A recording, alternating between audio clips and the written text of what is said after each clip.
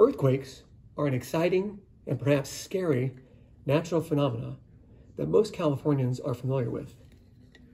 Earthquakes happen along faults, fractures in Earth's crust along which movement has occurred. Faults are concentrated near Earth's plate boundaries. So why does that movement cause the ground to shake? So this model here can help demonstrate how this happens.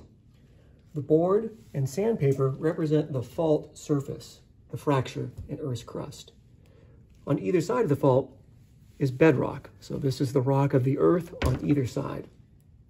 As tectonic stresses act on the rock does not slide smoothly as it does with these block models, because in reality, there's tremendous friction between one block of the crust and another block of the crust, as billions of tons of rock on either side are either pulling or pushing or trying to tear past one another.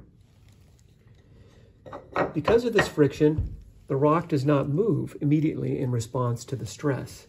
Instead, the rock slowly bends, building up strain energy.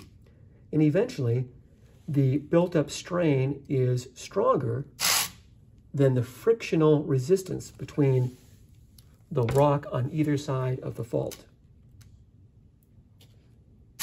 The more strain that builds up, the more movement occurs, the larger the earthquake.